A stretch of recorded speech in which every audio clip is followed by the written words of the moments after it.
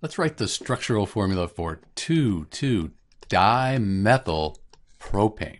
So the first thing we notice with this 2,2-dimethyl propane, it ends in ane. That ane, that tells us we have an alkane. For an alkane, it's going to be all carbon and hydrogen atoms and all single bonds. Prop means 3. Right here is the prefix prop. That tells us we have 3 carbons. They're all going to be single bonded, surrounded by hydrogens. So let's put 3 carbons in a row and number them 1 through 3. So at this point, we have 3 carbons. They're bonded together, and then it's surrounded by carbons. All single bonds, that's propane. But this is 2,2-dimethyl propane we're trying to write the structure for.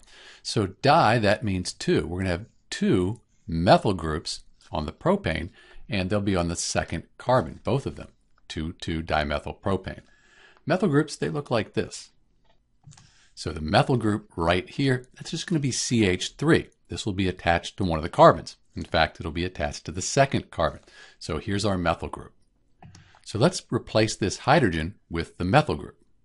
So right now you could call this 2,2-methyl propane, but we need to put another carbon, another methyl group on this second carbon here. Let's do that.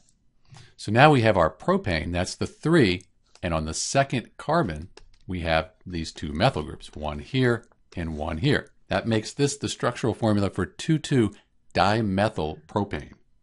We wanted to write the molecular formula. We count the carbons up and the hydrogens. We get C5H12. This is also known as neopentane. That's another name that you'll hear quite often, although this is the IUPAC name. It's Dr. B with the structure for 2,2-dimethyl propane, also called neopentane. Thanks for watching.